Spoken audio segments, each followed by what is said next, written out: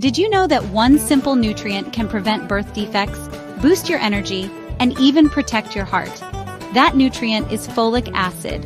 In today's video, we'll break down what folic acid is, how you can get it from everyday foods, when supplements are necessary, and who should be paying extra attention to it. Folic acid is the man-made form of folate, which is a type of vitamin B9.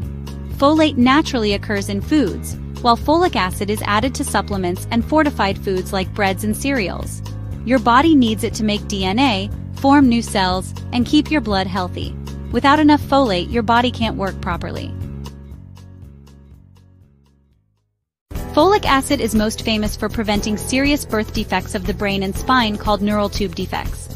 But it's not only important for pregnant women. Folate also helps keep red blood cells healthy, preventing certain types of anemia, support your nervous system, and even lower homocysteine levels, which is linked to heart disease. The good news? You don't always need a pill to get enough folate. It's found naturally in lots of everyday foods. Here are the top sources you can easily add to your meals. Dark leafy greens like spinach, kale, and romaine lettuce. Legumes such as lentils, chickpeas, black beans, and kidney beans. Citrus fruits, oranges, lemons, and grapefruits. Avocados, creamy and full of folate. Broccoli, asparagus, and Brussels sprouts. Nuts and seeds like sunflower seeds, peanuts, and almonds. Eggs, especially the yolk. Many countries also add folic acid to breads, rice, and cereals. So if you eat fortified foods, you're getting an extra boost. Even with a healthy diet, some people may still need supplements.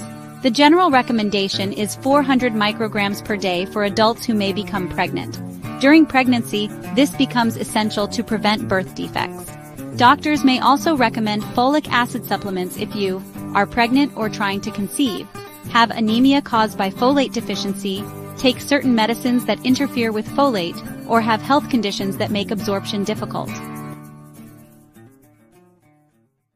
Low folate can cause fatigue, weakness, poor concentration, and anemia. In pregnancy, it can lead to severe birth defects. Over time, folate deficiency may also raise the risk of heart problems.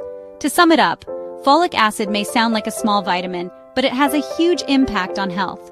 Focus on natural food sources like leafy greens, beans, fruits, and seeds. If you're planning a pregnancy, supplements are a must. So, are you getting enough folate in your daily meals? Let me know in the comments below, and don't forget to subscribe for more health and nutrition videos.